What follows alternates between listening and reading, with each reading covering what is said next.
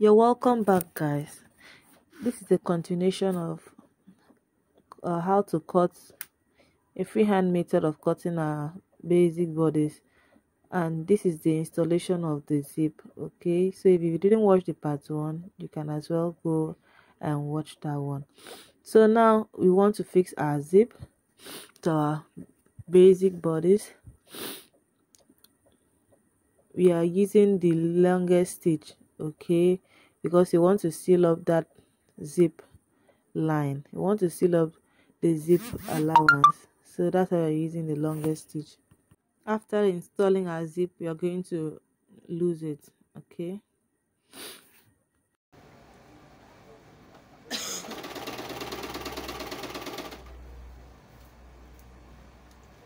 bit of with like 2 point something.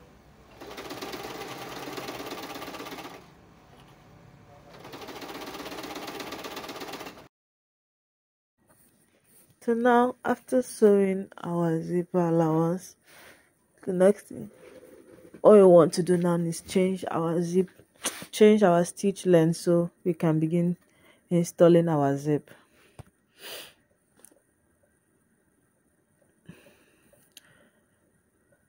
So this is our zip. Ensure it can open smoothly.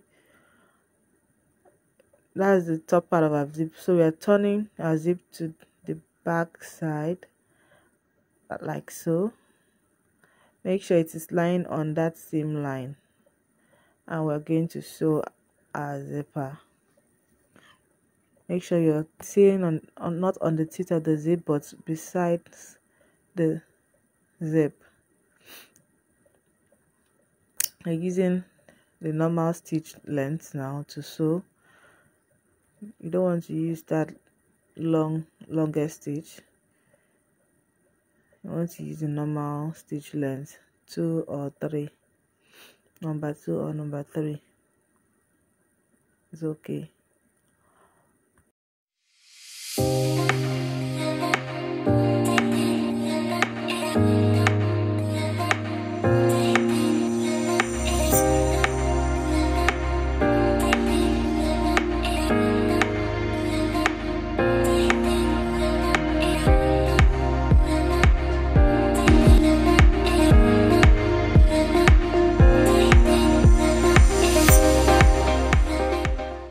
Now we're done sewing one side of our zip and we're turning it over to sew the other side of our zip. Please ensure you're not sewing on the teeth of the zip. Your needle should sew just beside the teeth of the zip, okay?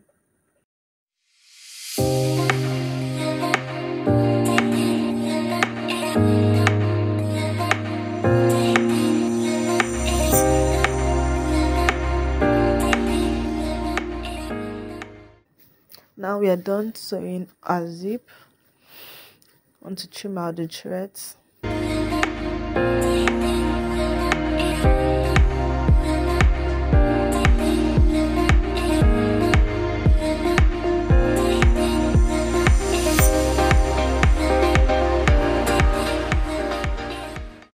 Now we want to rip out that first stitch we made. You remember the first stitch we made before installing our zip?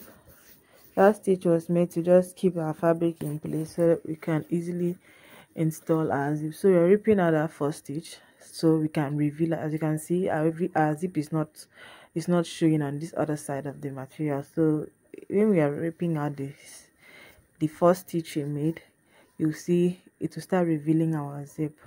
That is why we used a loose stitch to sew on it in the first place. That's why we use the longest stitch.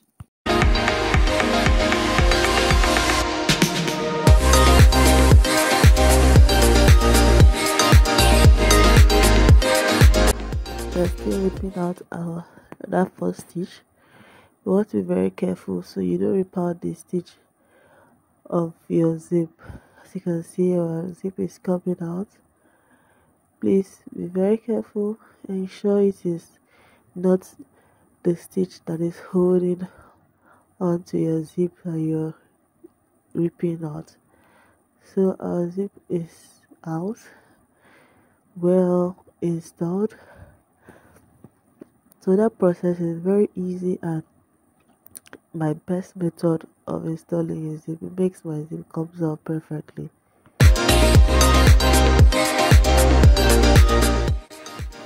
Now we're done with our zip. You can see our zip came out very beautiful.